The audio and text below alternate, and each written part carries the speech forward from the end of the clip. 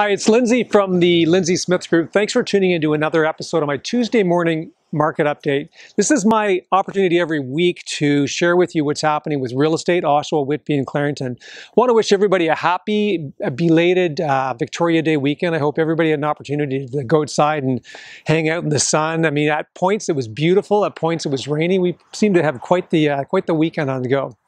This week update is actually extended by 1 day because we had the long weekend, so it's really 8 days, not 7. So let's jump straight into the numbers.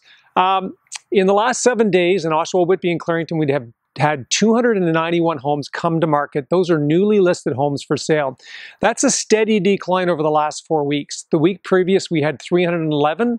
We've dropped down to 291 homes, and the 2 weeks prior to that, there were higher homes coming on the market. So we seem to be in a bit of a slide down, which should show us that the market's going to increase in number of sales, because with less homes inventory for sale, you're going to probably see more of those homes sell. In the last week, we've had 100 properties sell conditionally, and we've had 100 properties leave the market sold firm, which means we've had 221 homes leave the market sold.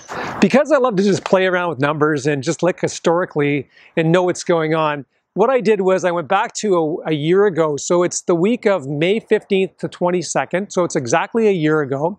And I wanted to see how many houses sold. So back then there was 194 properties sell firm. So there's 194 sell firm a year ago this week.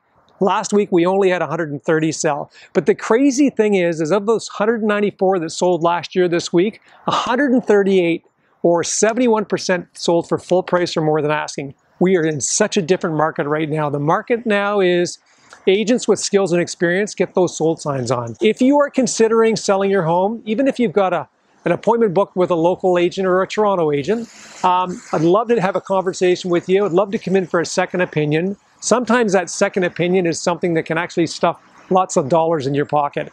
Love to hear from you. Have a great week. Oshawa, Whitby, and Clarington.